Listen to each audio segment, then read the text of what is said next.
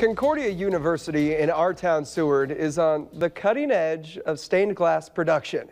It's called the Center for Liturgical Art, and the mission of the program is to promote the use of exceptional visual art in worship and ministry. Our Lance Schwartz is in downtown Seward with the story.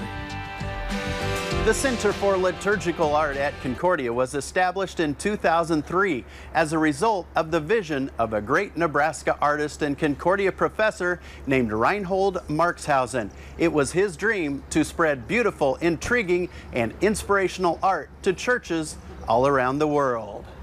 So much of what we see as humans is visual, more than any other sense. That's our primary source of information. Evan Ballawig is the operations manager for the Center for Liturgical Art at Concordia. The Center for Liturgical Art is an opportunity for us to help churches align their visual theology with their spoken theology. They do that through a variety of art that includes stained glass, furniture, mosaics, sculptures, and banners. In addition to that, we have the benefit of taking young student artists and then sort of teaching them what it means to make art in the church.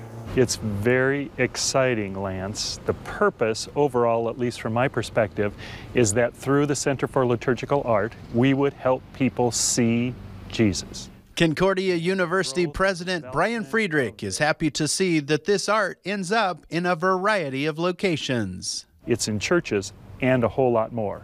Homes, hospitals, schools, even prayer gardens. The main theme is water and salvation. Designing for the Center for Liturgical Art has allowed Evan to share his art with the world. Yeah, our biggest project to date is the 72 stained glass windows I just got back from installing in Hong Kong at Hong Kong International School. Hey, we're finishing up a big painting for Long Island Lutheran. Mark Anschutz is the managing artist at the center.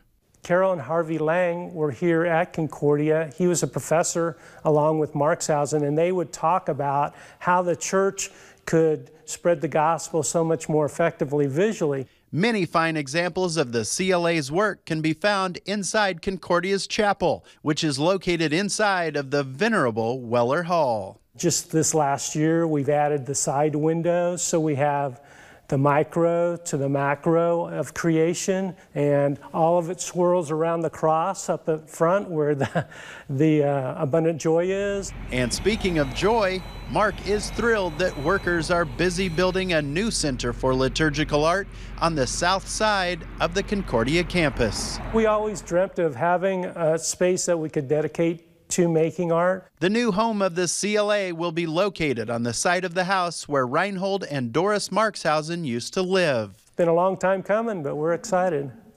If all goes as planned, the brand spanking new Center for Liturgical Art will be ready for its grand opening during Concordia's homecoming in late September. And the good folks at Concordia invite you to drop by and take a look around anytime. I know I'm looking forward to checking out the new CLA building this fall. Thank you, Lance. And remember, you can catch all of the Our Town Seward stories right now on 1011now.com after they air. Stick around. Your full forecast is next.